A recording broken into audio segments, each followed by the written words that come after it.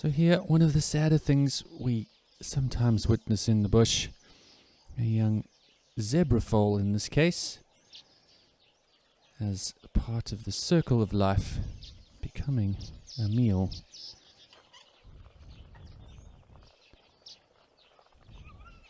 For a mating pair of lions, as you'll see shortly. You'll see likely the mother in the background, looking at the potential of saving her youngster, but unfortunately not much chance of that in this particular instance.